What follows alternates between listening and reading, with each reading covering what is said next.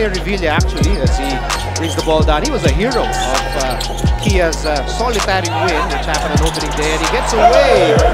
Rich and Chad Alonzo. So 8 seconds remaining on the shot clock. Dehesa against Lastimosa. Shot clock down to 3. Dehesa bounce pass, Revilla floater, yes! It's a nice backdoor cut. Alvarez. Ends the shoot for Kia Sorrento. Looking for a scoring option here. We'll go back to LA Revilla, and LA Revilla will aim for the opening of the Kia Sorrento Blackwater game. Iba out. Under a minute left in quarter number 2. Then Revilla, excellent move! So those are the moves that would sa shaded area habang wala pang inside presence talaga ang Barako. Thank you very much, Sel. Meantime, LA Revilla continues to play. 7 minutes remaining in the fourth quarter. LA Revilla guarded by Denop. Revilla for 3. Yes, sir! Lone bright spot there for Kia. Revilla can be the one that can take over offensively. Yan ang swak shot. Ito sa inyo ng Honda Wave 125 Alpha. Ang motor na swak sa Gilas mo. In the fourth and final quarter. Revilla, love to shoot. Revilla gets away! Yes, sir! Kaya naman pala hinahanapan siya ng punto si Coach Glenn. That sneaky move. Tough shot brought to you by DeWalt Power Tools. Guaranteed tough. So, and pushed away underneath. But they have to use their speed. They have to get their opponents out of balance on the blocks. And another thing for Kia, they can look back at the Alaska game. I mean, Alaska is the top team in the league. Wala pang talo in game. So that's a positive that they can always learn from being a young team. This fast break is brought to you by Smart Road, tomorrow's internet. The good vibes. 2 free throws. That's 3 straight free throws he has missed now. LA picks it up, gets it over to Revilla. Nandun na rin si Padilla. Nice crossover by LA. Gets the basket. May kasama ring foul. LA Revilla may sasalubong sa kanya. Watch it right here. Crossover and the shot using the left. Iikot nila pabalik kay Padilla yung bola. Padilla, low opening para sa kanya. Is pass thwarted. Padilla pa rin, mamemwersa. They go to Revilla. Flip shot is good. Ayan na naman yung pamatay sunog kinito. Wami Johnson, here's LA Revilla.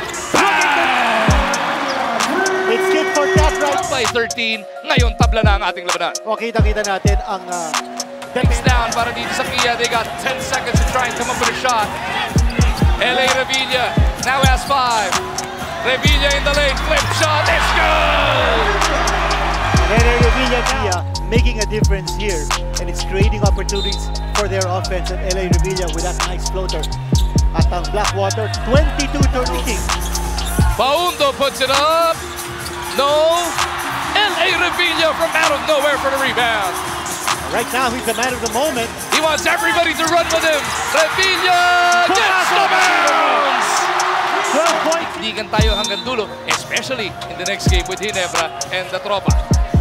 Well, very clearly, no, Kia has the underdogs. Tatapik ba ni Saldua yun? Nasa Kia na ang bola. Revilla once again. He's been unconscious here in the third quarter. Pupukol na naman.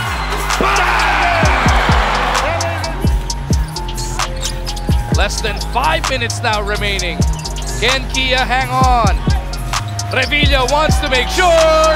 He goes high off the glass to drop the 2 points. Fowler recovers. And Kia will set things up with 14 seconds left to shoot. Again, no chance for Kia here to play transition. LA Revilla with a step through.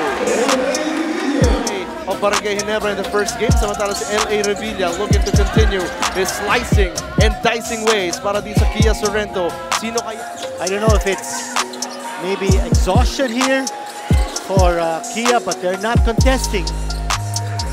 Revilla finds an opening. Off-foot layup is in.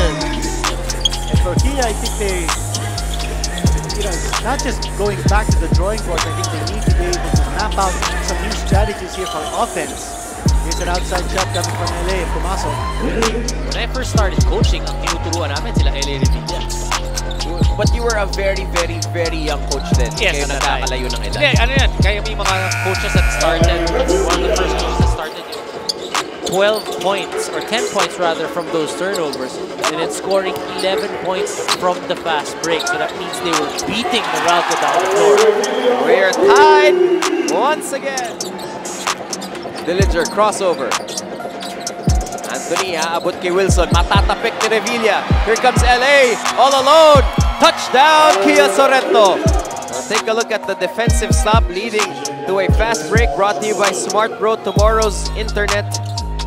LA Revilla with a stop. LA Revilla with a conversion. Mara, go ahead. he's really been the one who has kept Meralco over and above the Kia Sorrento. LA, answers back with a triple of his own. Safe pa rin. Yeah. Actually, if you look at Wainwright, I think he can still play. But maybe they need him to play. Baka sakali. Ang ganda ng scoop shot.